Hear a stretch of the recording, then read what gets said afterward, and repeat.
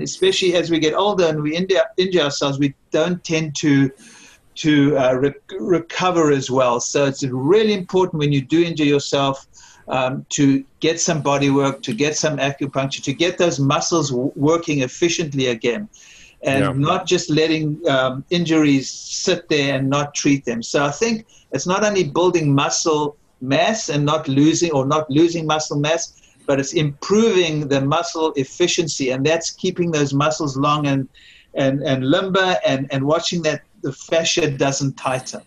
That's a really good point, Frank, because I've had back issues my whole life, from back surgery when I was 30, and recently had another back surgery.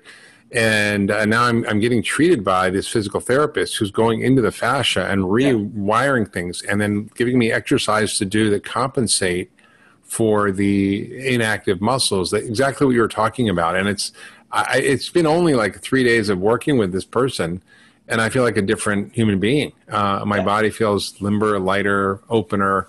It's pretty amazing. So I mean, not everybody can access that, but there's ways you can do it yourself with foam rollers and other things to really help. I just have to mention foam rolling, because I think that is, a lot of people can't afford going to some body work who does deep tissue work, but foam rolling is sort of the closest you'll get to going to someone who can do that. I can't stress this enough. Recovering from injuries, recuperating, don't let those muscles tighten, because the way our body works is to compensate and tighten somewhere else or overuse another muscle. It's really important to have those muscles working efficiently.